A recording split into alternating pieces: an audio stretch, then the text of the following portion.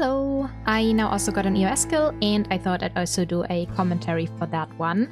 However, I'm only talking about the EOS specific stuff, so if you want to learn more about unit strat, then check out my NCM or LCM commentary videos. To get the skill, I formed a static with friends and players from the Void Launch Discord server, and it took us roughly 60 pulls over 9 hours to get the achievement. We are using unit strat with CS portals. However, starting at 50%, you have to deal with triple greens in EOS, half of which we solve with the Anchor Prior 1, Prior 2 strat, and the other half we just rebound. In our comp, we have one subgroup with a heal quickness Chronomancer and a heal Alacrity Tempest, and we have another subgroup with me on heal Alacrity Scourge, a Condi quickness Herald, and a DPS Tempest with Rebound. Everyone else just plays Condi Virtuoso since that's the favored class for unit strat. The Chrono and Tempest can delete orbs using their blink, and the Tempest also brings super speed to help delete some more orbs or to get to certain positions faster. So how does orb deletion work? Whenever you touch an orb to collect it and then touch another orb, like at most 1 second or so after, the second orb just disappears completely. And this can be done by blinking to the second orb or by dashing or also just walking through it. When going for EOS, you just play normally until the second split and have all 3 healers collect in both splits. And then in the second split, the stack kills the regret embodiment again. So what changes here is that we now have to deal with empowered gluttony, and that means there's 5 orbs instead of 3 for each collection, and that the stacks also last 3 minutes instead of only 1. With our phasing, all stacks from the first empowered collection after 50% will be gone when it's important for sub 10%, so up until then everyone can just collect freely. And for the remaining collections, people have to be aware of their stacks, so that we don't end up with squishy DPS players on like 5 or 6 plus stacks for the Chrono Portal sub 10%. The second change in EOS is that we have to deal with empowered regret, so instead of having only 1 green where 5 players are needed to succeed, we now have 3 greens which require 3 players each, and we've got 3 greens that we have to solve without rebound.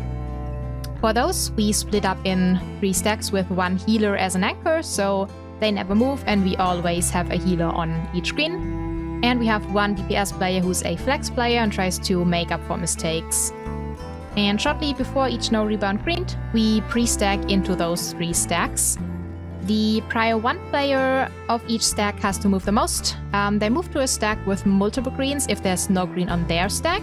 And if there's multiple greens on their stack and they have 1 of it, they move to a stack without a green. And then the prior 2 player moves only if they and their anchor have green to a stack without a green. You can find links to a green practice Google Doc and the standard unit strat and also the Void Launch Discord server in the description below. Then how does rebounding greens work? Everyone who's hit by 3 greens is killed instantly, and everyone who's hit by 2 greens gets downed. And when having less than 3 players in empowered greens, everyone will get downed. But also in addition, the boss gets 5 empowered stacks. So what we want to do is split the greens in a 2 green stack and a 1 green stack, and then use rebound to prevent players from getting downed. And due to its cooldown, we can only use rebound basically on every second green, and for those we split up in the subgroups.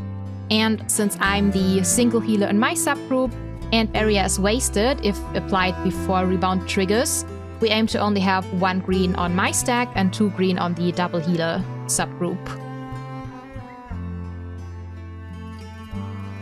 Alright, and now to the actual commentary. This first one is a rebound green, so only 1 green on my stack and the other subgroup has 2. And then we just do normal unit stuff, so I use my portal for rage, we wait until rage is over, then take it back and walk around the wall. After we finish walking, we get the first big collection. And for this one, as I already said, you can just collect freely. Those stacks will be gone when it gets important sub 10%. And I help delete orbs by walking through them quickly.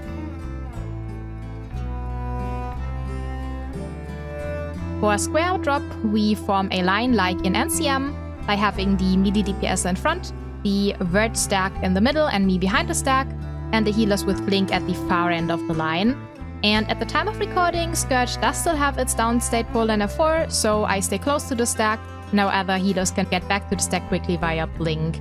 In this run, one of our Verts actually dodged early, but we can just stack next to it, so it's fine.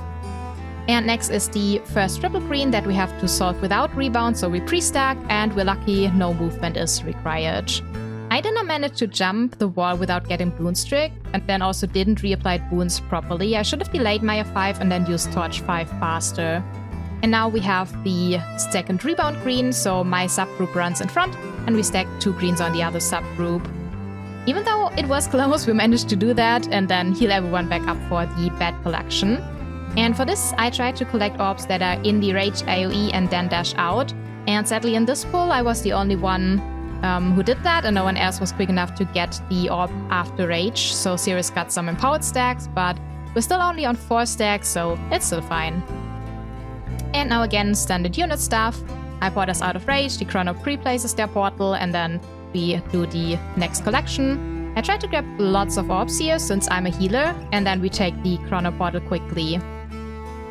For the first puddles on T-drop, we spread out nicely to not get down players, and then we pre-stack for the second green that we have to solve without Rebound. And I also use my healing skill here, as usually we're quite low on this point. And as soon as the green is over, I use my portal and then get back in line. Here, we only have the Tempest and me in front, and then a Vert and Herald stack, and the Blink healers at the back. After the dodge, we take the portal, heal everyone back up, and walk around the boss before the Embodiment wall spawns, just like in NCM.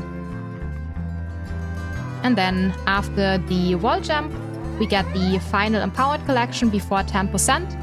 And on this one, I'm actually able to delete 2 more orbs, which is nice for sub 10%. So, here I delete the orbs. At the end of the collection, we get our third Rebound green, so again we split in subgroups with only 1 green on me, heal everyone back up and take my portal out of rage. Then the Chrono will do a CS portal for the Malices, so as soon as Malice targets are selected, everyone else already spreads out to give each other space. And at this point, actually, we have to slow down DPS, because we want to phase right after the puddles when the green spawns so that we don't get some rogue gluttony orbs. For CC, sadly my golem died to our Rebound green and I needed a 4 to pull someone, so I had less CC, but it was still fine. And now again, standard unit stuff. The Tempest stacks with me and the Blink healers just go somewhere else and then blink over. We get a down player here, so I pull them and then stay to rest them up, which is fine, since I survived the wall and we still have 2 healers on the stack.